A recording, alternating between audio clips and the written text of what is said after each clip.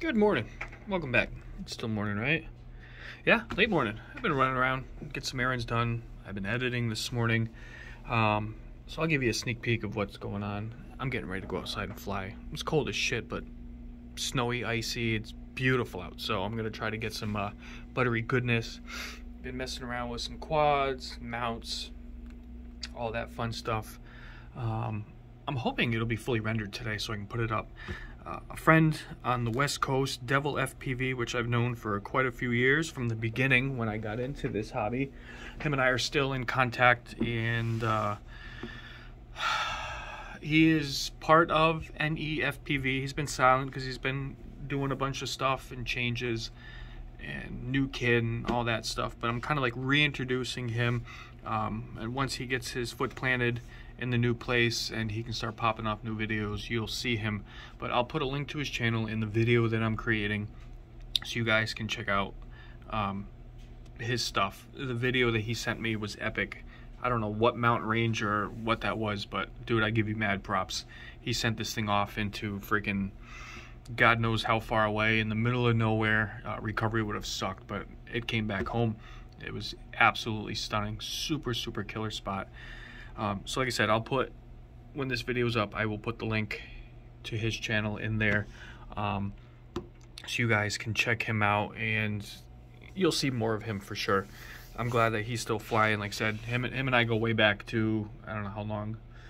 The first group that I started with, he was part of, so it's a considerable amount of time.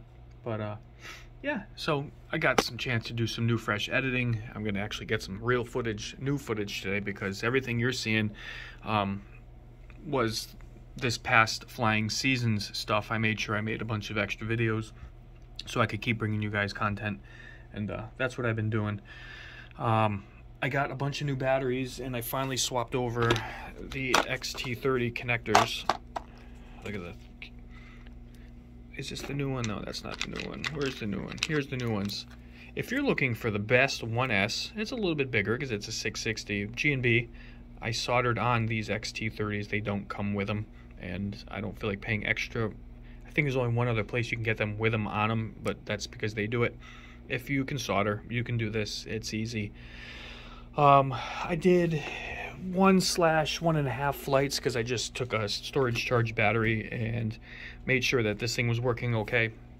As you know, with this one, if you follow the channel, I had the battery on the bottom of this, and I had it kind of like this up, on the bottom, and flew it, and it was great. We're good, but it made its profile a little bit thicker, and the whole design idea with this was to make it as thin as possible and to shoot some killer gaps, because you know me and trees and flying and all that. So I redid it so it sits underneath inside this little deal here like that, and I wanted to test it out, and I did an XT30 on this.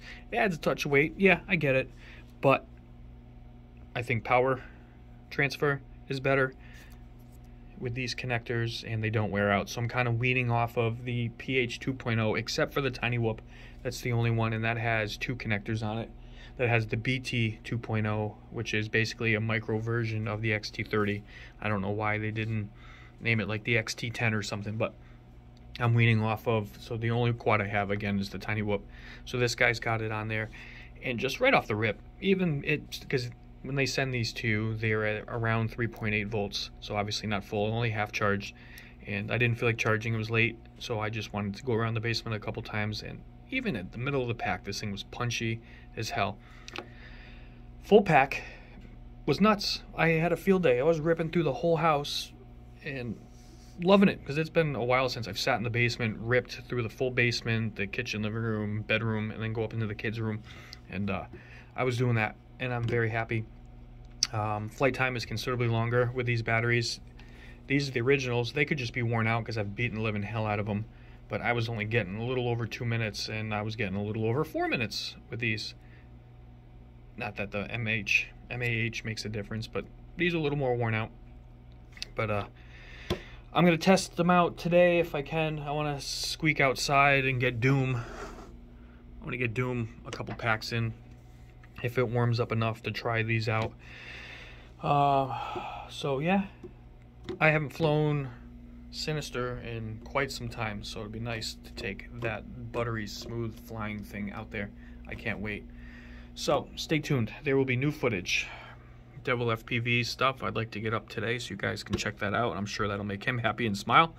So yeah, I got another pack of gates. I actually broke one. Those are the inflatable Newbie drone gates. I was flying Doom in the basement, and I cut one of the gates literally too hard, and I heard a funny noise, and it fizzled out. So my recommendation is, if you have inflatable gates, don't fly open prop quads near them. But yeah, they were on sale. I think it was like $5 or $6 for a set of 3, so I picked up another pack. So I'll be able to have a couple more gates, and we're talking about outside design and stuff already for the race course outside, Corey and I. So that would be fun.